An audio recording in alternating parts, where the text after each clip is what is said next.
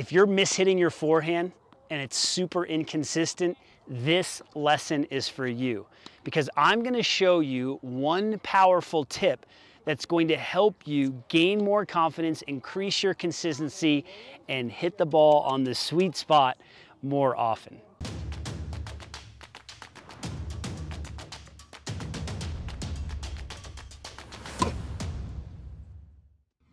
My name is Jeff Salzenstein, the founder of Tennis Evolution, one of the leading online tennis instruction websites in the world. And in today's video lesson, I'm going to show you how to avoid the dreaded mishits. I see a lot of players struggling with this concept, but once you break it down, once you help a player understand it, they can get out on the court and practice it. And that's what I want for you. Now, this idea is around pulling off the ball. Have you ever had a coach or someone tell you, hey, you're pulling off the ball, keep your head still? Well, that's great, but I don't think we're going deep enough to help a player like you understand exactly what's going on. So let me start out by saying, well, let me actually start with a question. How do you get power? How do you get power, especially on your forehand side? Well, there's a couple of ways. The first way is to make sure that your body is relaxed, especially your arm and your hand. You have to have a relaxed arm and hand.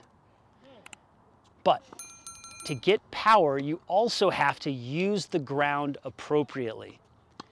If you use the ground inefficiently, you're going to lose power.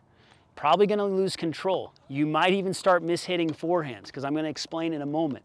So, for a basic forehand, when you're stepping into the ball, when you swing, you have to make sure that you push against the ground at the right time to get that easy power, to build that solid forehand. And here's what I see players doing. When they get ready to swing, maybe their front knee is bent a little bit. Okay, they're in position, they're in a neutral stance like this. As they go to swing, they straighten up. So before they make contact, they straighten their front leg. So all of the energy is gone. All of the energy from the ground, that ground to create that easy power where you push off, it's gone. It's gone away. It's been released. So players are getting excited and they're straightening this leg before contact, and now it's just all arm, and their head and their chest have elevated above where they were just a fraction of a second earlier. So as you're tracking the ball coming in and you have a bent knee as you step in, if you straighten before contact, look at what my chest and my head did. It lifted up like this, and there's probably a little bit of rotation too that's happening. So the key and the way you're going to fix this, if you feel like you're popping up and your coach keeps saying, stop popping up, stop popping up, stop popping up, but you don't know how to fix it, here's one key that I want to give you. When you swing, to exaggerate this, I want you to keep your front knee bent. This ball is in your strike zone. It's not a high ball. If the ball is high, okay, you have to straighten your leg sooner. But if the ball is in your strike zone and the knee is bent like this, keep it bent. Now you say, wait a minute, Jeff, I've studied your videos. You actually do straighten your leg. I'm going to get to that in a moment. Keep your knee bent until after contact. Okay? Keep your knee bent after contact. Now, what you're going to do next is you can straighten the leg after you've made contact. So my knee is bent on my front knee, and then I straighten. Knee is bent, and then I straighten. What's happening is you are straightening before contact. You are going early. That's this idea of rotating your hips early, of trying to get more power, manufacturing power. You want to practice swinging and then straightening. So if you have to delay the straightening of your leg, so be it. Exaggerate the bend and then the straighten. The bend, then the straighten.